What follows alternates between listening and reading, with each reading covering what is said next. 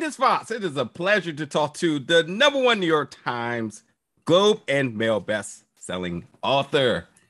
Thanks for having me on. It's wonderful to talk to you as well. Absolutely, got to make sure that people know the greatness I'm getting ready to speak to. Let's talk about the series really quick. Now, first off, I just want to be clear. This series is based off the first book of Crimson Lake because it is a series of 4. It's a series of 3, actually. 3. Yes. So this is based on Crimson Lake, the first book. So you do end up with some unanswered questions at the end about what is it, who is responsible for destroying Ted's life. But that's what we need a season 2 for. But yeah, the books are all there. The books answer the questions for you. All right. So with that being said, just thinking, positive vibe, putting a good energy out there right now. That means that in season 2, 3, and beyond, you would think that we would next go into Redemption Point and then Gone by Midnight next. Correct? That's right. Mm-hmm. Okay. That's right. And so that means that this season in its entirety covers the first book. Mm-hmm. That's right. All right. Cool. So was there any specific parts of this series that you were overly interested into being brought to life, where you felt like there was a little bit of range to kind of either scale or elaborate? And on the other side of the coin, was there parts where you was like, it has to be like this? Look, I wasn't, it has to be like this about any of it, because I'm just so grateful that it happened. They bought the rights to this book before it was finished, which was crazy because I was like, you don't even know who it is. You don't know who's guilty. And they were like, we don't care. We love it. We love the concept so much.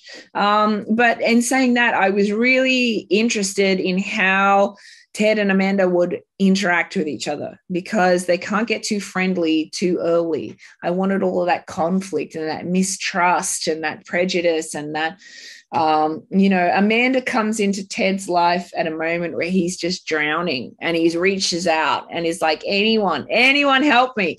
And when it's her, he's like, oh God, why did it have to be you of all the people? So it takes them a while. It takes them a while to learn how to be with each other. And that's what I wanted. And I think that's played out so amazingly here, and Thomas Jane was up against it because he's got all of this conflict that he has to have with his on-screen co-part. And then he's got these geese. He has to be handling these aggressive birds the whole time. I love them. So yeah. Oh, good. Yeah, I was like, there has to be. That was maybe one thing. I was like, it has to be geese. They have to be in there. They're so beloved by readers. Yeah. Listen, when it's hot, and they know they had to get the deal done, whether you were finished or not. So look, that's just a testament to how great you are. Now. Good.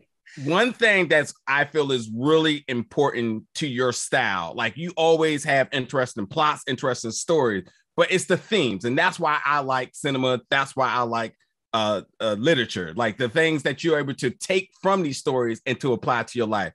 One of the themes that you kind of tackled in one of your novels is redemption and forgiveness.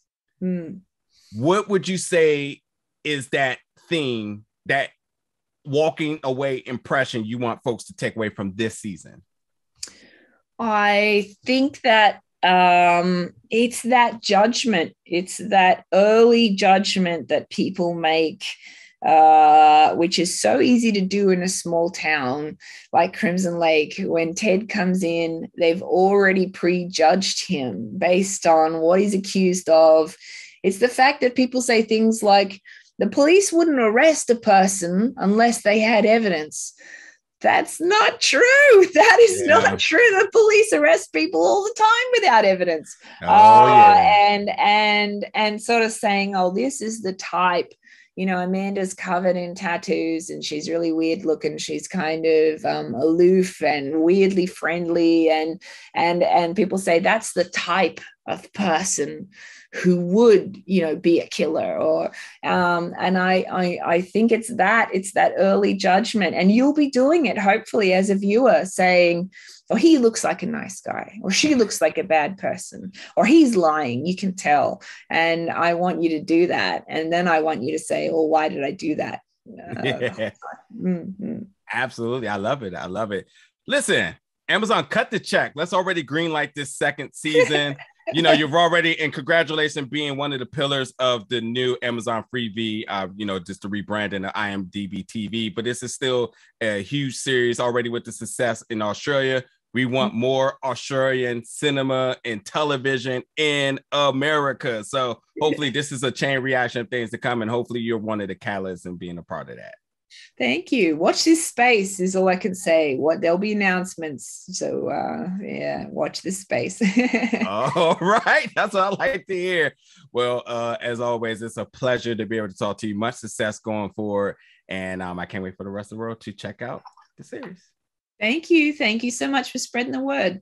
Absolutely. Oh, and I must say, folks are also itching to see if you're going to get back to writing maybe more in this series. I've seen a couple of tidbits online saying it. So there was one point I was getting about 5 letters a week people about that. And so, I think I'm going to have to at some point. They'll be knocking on my door. There you go. Well, thank you so much. And I hope you have a good rest of your day. Thanks. Thanks.